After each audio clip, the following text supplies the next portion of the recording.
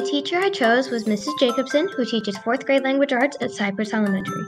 Mrs. Jacobson is special to me because when I came back to school from a challenging 3rd grade year, she really helped me learn and grow academically in a safe environment that everyone in her class could enjoy.